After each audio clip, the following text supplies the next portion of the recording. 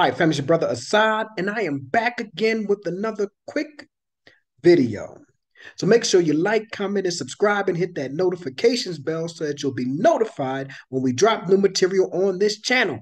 Secondly, in terms of housekeeping, I got to give a special and a significant and a particular and a peculiar shout out to my South African family for all the love you guys have shown this channel, my wife, myself, my children. We greatly appreciate it. Third, bam, bam, bam, just like that.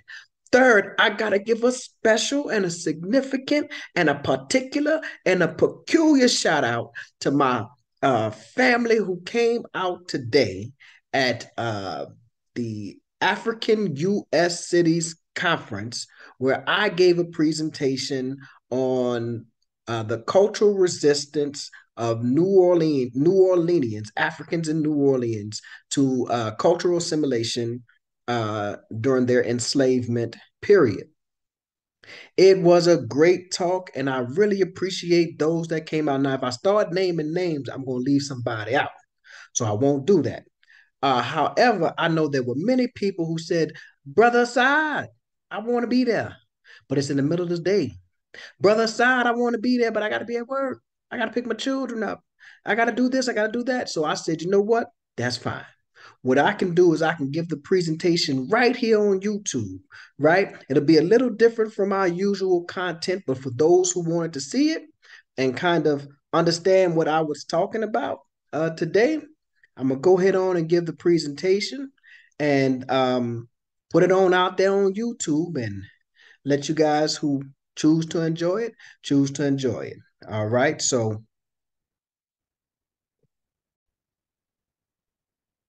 all right, family. So we will get started.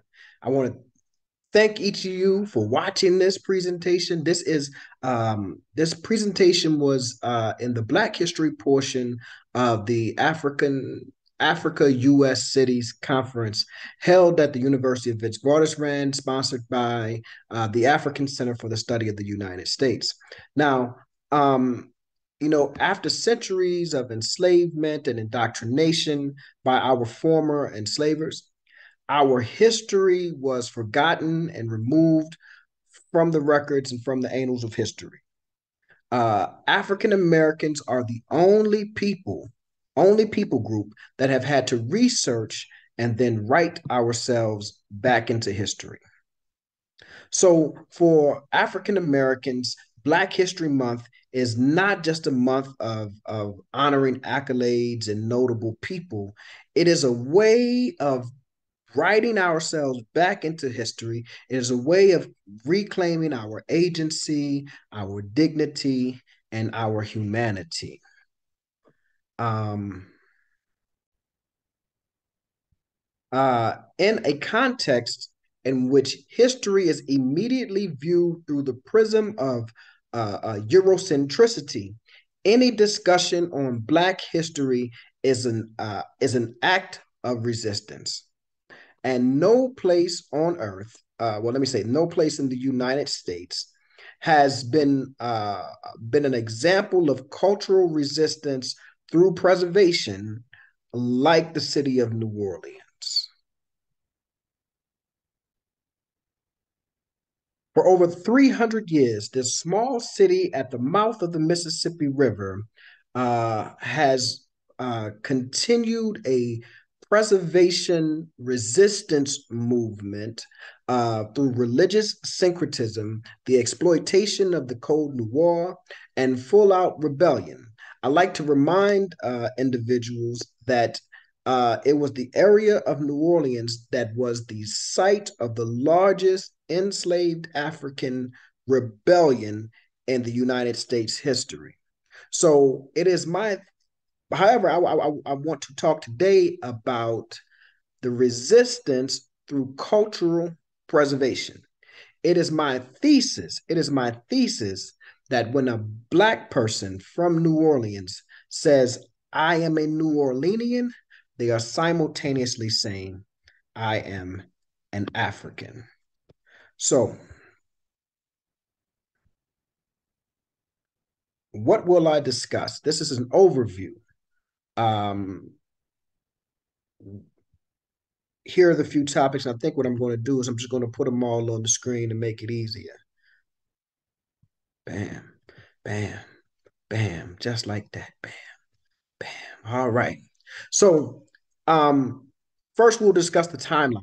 When did these Africans arrive in New Orleans? Why did they arrive in New Orleans? How did they arrive in New Orleans? Right.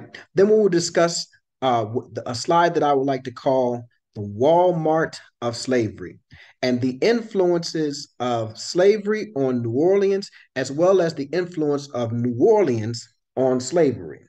Secondly, I would like, next, I will discuss how the French territory and Code Noir aided in enslaved Africans in New Orleans being able to preserve certain cultural traits, certain cultural traditions. Finally, I'll talk about Congo Square. In the second part of the presentation, I will talk about some of the results of this cultural preservation: jazz music, Ifa, and voodoo. The influence of Haitians and how Haitians have contributed to the cultural makeup of New Orleans. Um, and then three very specific items, cultural items that can be traced directly back to the shores of West Africa, and that's architecture, that's food, and it's our funerals. So, um, the first ships carrying Africans to the New World and to New Orleans, the area which is now known as New Orleans, was around 1717, maybe 1718, 1719. At that time, the area known as New Orleans was under the control of the French. However, the insatiable demand for free labor, for slave labor, made the French begin to uh, import more and more Africans into the territory. Historian Gwendolyn Hall, in her work on African Americans in colonial Louisiana, said that by 1741, Africans outnumbered the French in the New Orleans area 4-1. Bam, bam, bam, just like that. New Orleans became super African, 4-1. And the French understood this kind of precarious position that they were in. And they knew that eventually they would have to make concessions to these enslaved Africans. So they were outnumbered 4-1. And they knew that they would have to make concessions to these enslaved Africans. So when we talk about the Walmart of slavery, um, as the practice of slavery continued in the French territories and in the Anglo-United States, the number of slaves grew from 1790 to 1860. The number of slaves went from 700,000 to over 4 million. In 1795, Etienne de Boer, he granulated sugar in New Orleans, and this caused an explosion of sugarcane plantations. So within 50 years, enslaved Africans in New Orleans and in Louisiana were producing 25% of the world's sugarcane harvest. And this made New Orleans the capital for two things: slaves and sugar. It made New Orleans the capital for slaves and sugar.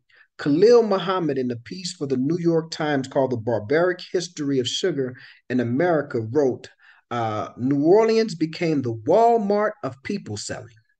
The number of enslaved labor crews doubled on sugar plantations, and in every sugar parish, Black people outnumbered white.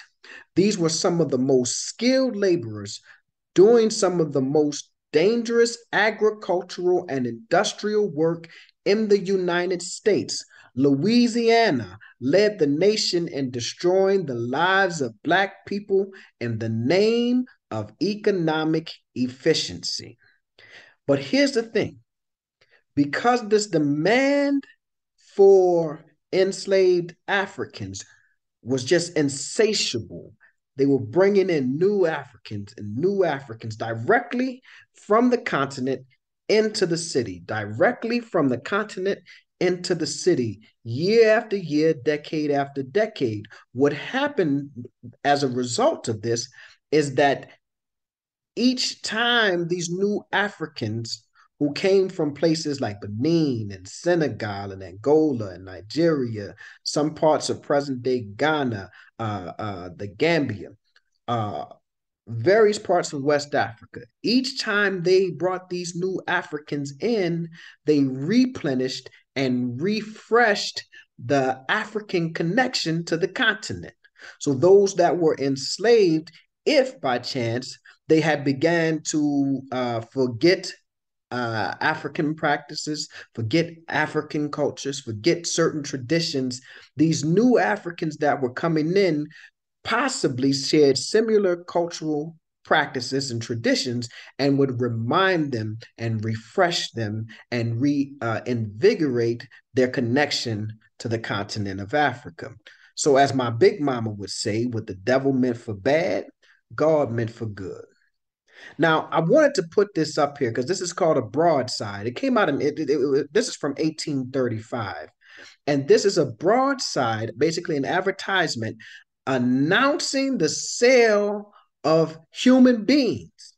Human beings. So often we just say slave and we kind of disconnect or get so clinically detached like a slave is just a thing. No, these were human beings that were being sold. These were husbands and fathers and mothers and sons. They had feelings and desires and aspirations. They had religious beliefs. They got sad. They got happy. They got angry, right?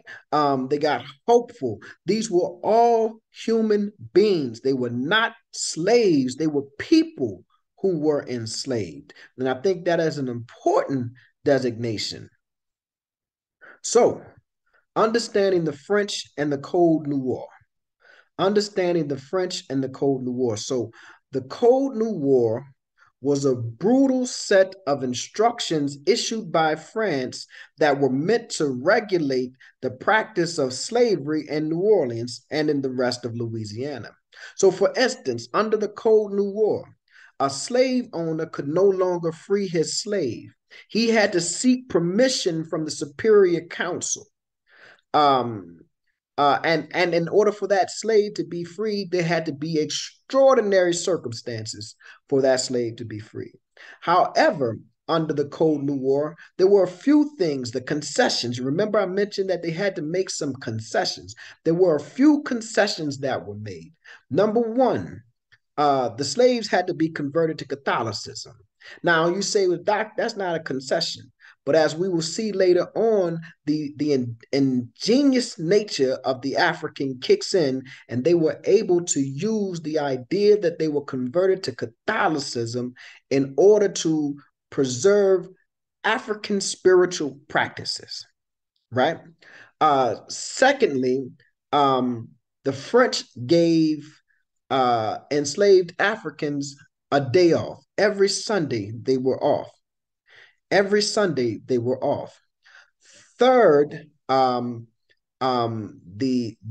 Code Noir outlawed the separation of families, which made it easier for cultural traditions and practices to be maintained within the family structure and as well as within communities.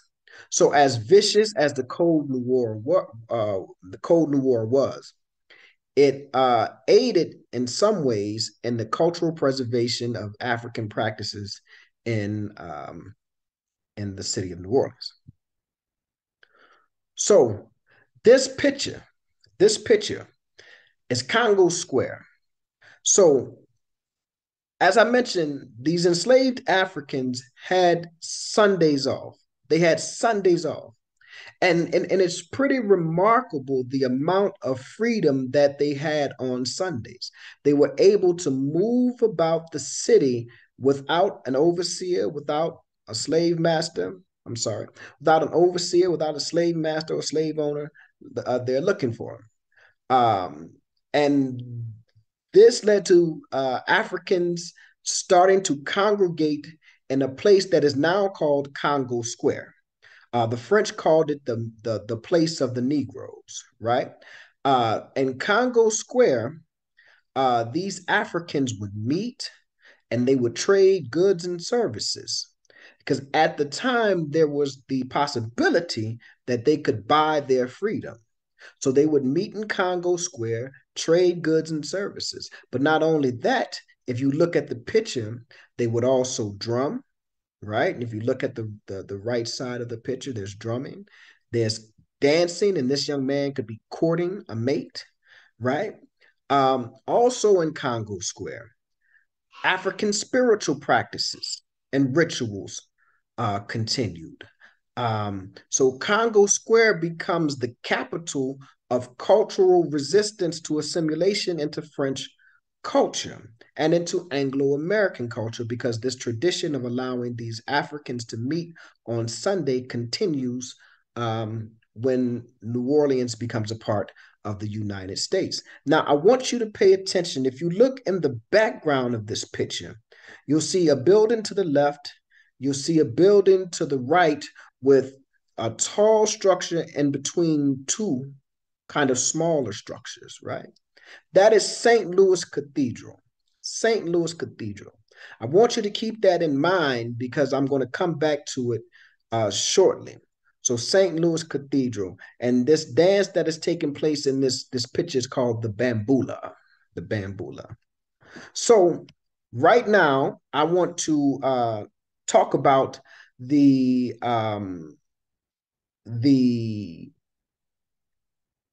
Congo Square. I want to talk about Congo Square.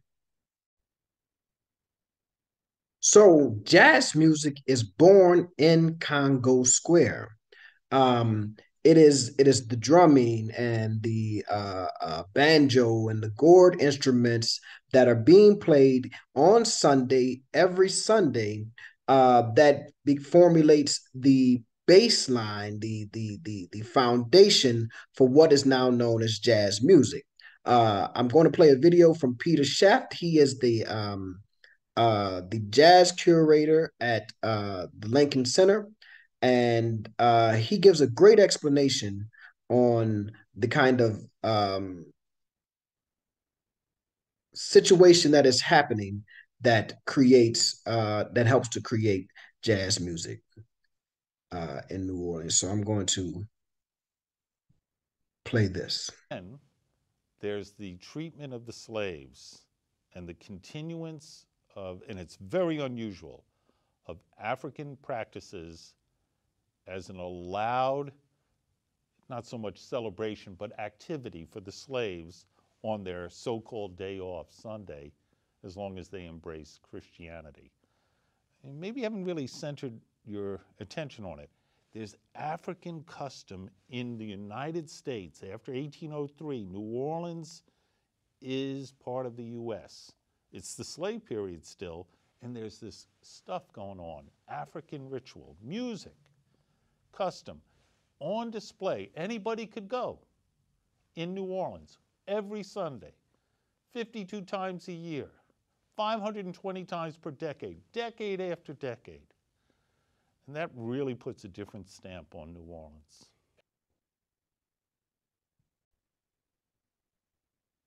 So as he explained this African stuff going on in New Orleans helps to create this kind of foundation for what now we call jazz music.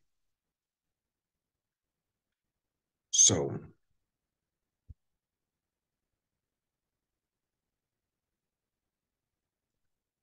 meanwhile, also in Congo Square, while they're dancing and drumming and having a good time, there's also rituals, spiritual rituals taking place. So again, this constant influx of new Africans into New Orleans and this practice of these enslaved Africans having a day off, being allowed to congregate on Sunday, and being Catholicized, and that becomes important. So to understand the practice of voodoo. Voodoo is the descendant of the West African spiritual tradition known as Ifa, mainly practiced by the Yoruba people found in places like Nigeria.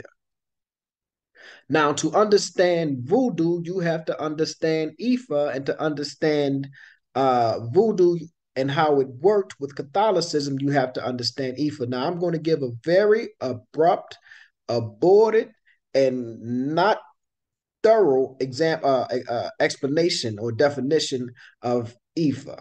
So, those who may be practitioners, please don't get on here and say that ain't how it is. That's you didn't left all this out.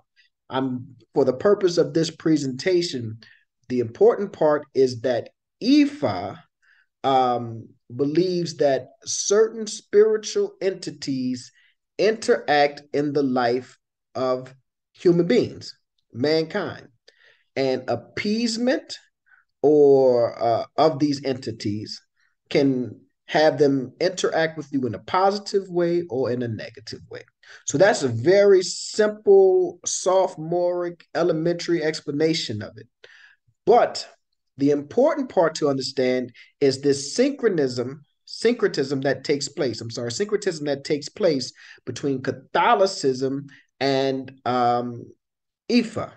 So, because the official practice of Ifa was outlawed, it was against the law. Again, all of the enslaved Africans had to be Catholicized, had to become Catholics.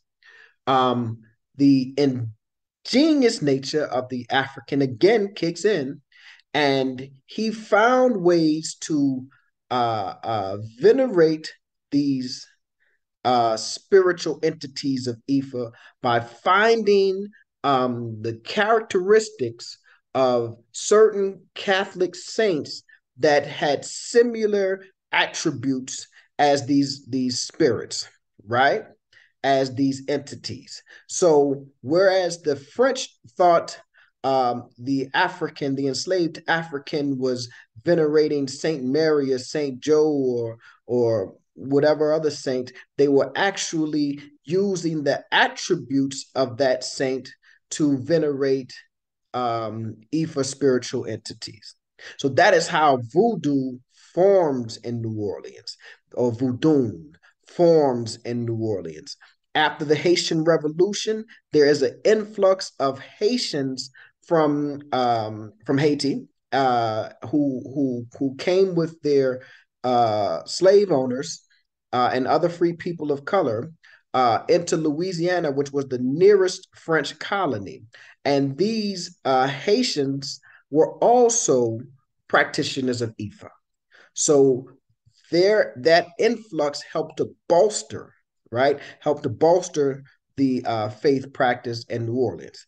This woman you're looking at, her name is Marie Laveau, and she is actually a famous voodoo priestess. And you remember I mentioned people of color, right? Free people of color. She was a free person of color in New Orleans.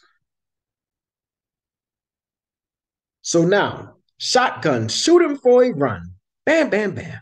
Right? So the shotgun home in New Orleans is another example of the results of kind of this cultural preservation that these Africans in New Orleans use. So the shotgun home is a home that has the front door and the back door aligned, creating a home that has sequential rooms, but no hallways. All right. And the shotgun home comes to New Orleans via those Haitians. And the shotgun home that was in Haiti, came from the Yoruba people of West Africa. It originates in West Africa.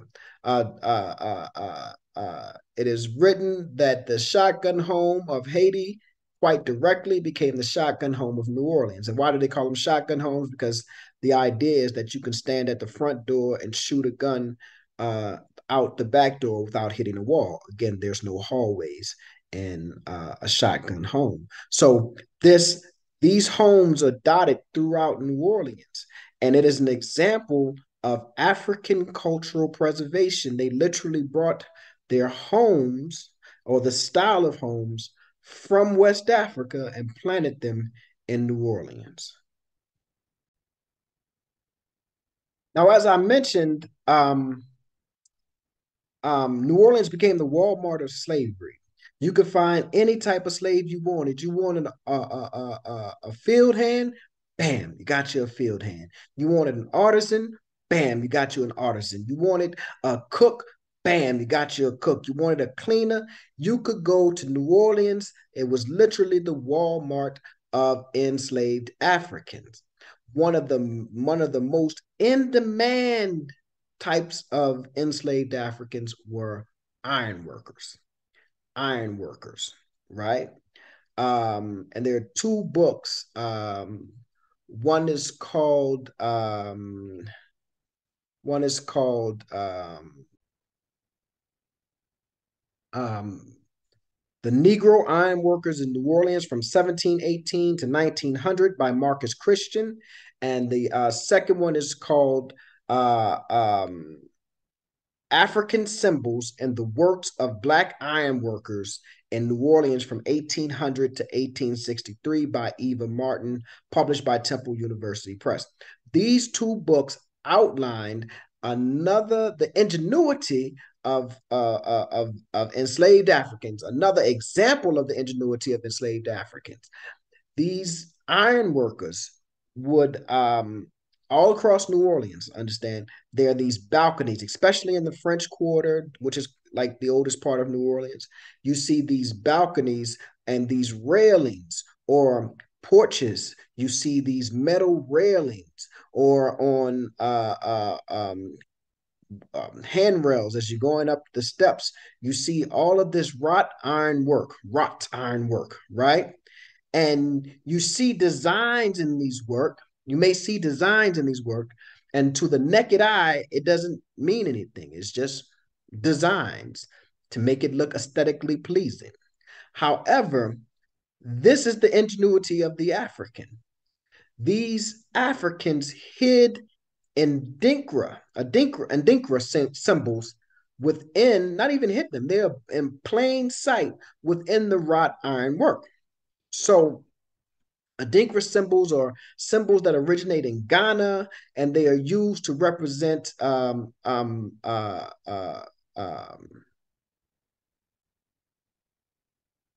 they're used to represent a complex idea or an aphorism, right? So if we look here, this symbol is called Sankofa. Sankofa. And it means to like remember the past or go back and get it, right? Go back and get it. Way of saying remember the past. And remember that building that I said was in the background on the Congo Square, right? Photo. It looked like it had three buildings with a tall building in the middle. St. Louis Cathedral. This is St. Louis Cathedral. Atop of the left steeple and the right steeple of St. Louis Cathedral is a Sankofa, an Adinkra print. The enslaved African who built this church and built that steeple decided to put an Adinkra, the Sankofa, on each side. And I know it was hard to see, but there it is. There it is, right? And it means return and get it. Return and get it. Remember your past. And it is not lost on me that after being forced to being in a member of the Catholic Church, forced into Catholicism, that this, I can just think of that the African that created this Sankofa that was actually working the iron work to make this Sankofa, thinking to himself, I will not forget my past.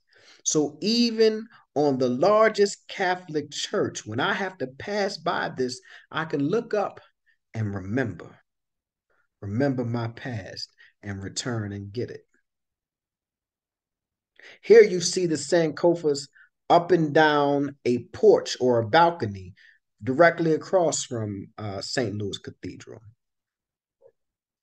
This is another Adinkra symbol called the ram's horn. And you can see it here. at 521 Dauphine Street, which is in the French Quarter. You can see the symbol there. Now, mind you, these symbols are all over New Orleans. This wrought iron work is all over New Orleans. In fact, this is the ram's horn with Sankofas around it, right? So, again, cultural preservation, resistance through cultural preservation, resistance through cultural preservation. These Africans are creating jazz music. That's cultural preservation. They're creating homes, right? Homes that look like the homes that they built in West Africa. Cultural preservation. They're practicing and creating a new spiritual practice called voodoo or voodoo, and that's cultural preservation, right? To keep themselves as close to the African or as close to Africa as possible. So, any given Monday in the city of New Orleans, right, the red beans and rice is the dish on the top of the menu of just about every restaurant you go to. Now, red beans and rice, the dish came to New Orleans via enslaved Africans from Haiti, right, who were integrated into the enslaved Africans in New Orleans. Again, they were from the same areas. They're French. Their enslavers were the French. So as well as they had all been forced to convert to Catholicism, and they all and many of them practiced Ifa. So these were like cousins who came together and formed what we now call New Orleans, right? What we now call the Black history and the Black population or the African Americans who live in New Orleans. So the red beans and rice comes to New Orleans via the Haitians, but the dish, while in Haiti, red beans were a substitute for the dish of black-eyed peas, is what they call them, black-eyed peas and rice. The idea of beans and rice is found throughout West Africa. It originates in West Africa, the idea of a bean dish and a rice dish as a combination. The enslaved Africans in Haiti did not have access to black eyed peas, I guess, at the time, and red beans became the substitute, and they brought that into New Orleans, and now that is a staple of New Orleans culture. For those who are unfamiliar, again, if red beans are synonymous with New Orleans, then gumbo is the twin of red beans and rice, right? Gumbo is a dish that comes from the word ngumbo, which is a West African word that means okra, right? So the West Africans who came into New Orleans brought this gumbo dish with them, and some forms of okra are are made with okra. Like the original gumbo is made with okra. When the French influence came, there was a different way of thickening. So the okra was used as a way of thickening the stew. So gumbo is a big pot of stew. It's a lot of meat, crabs and seafood, and sometimes chicken and sausage. All of this put into a pot, and the okra was used to thicken it. Many African American culinary experts adopted the way of the French, that used flour and fat, or flour and oil as a thickener. So now most gumbo that you taste in New Orleans is roux. That's what they call a roux when you mix the flour and the oil together. That's a roux, and that is used as a thickener for the gumbo. But originally, it was the okra. The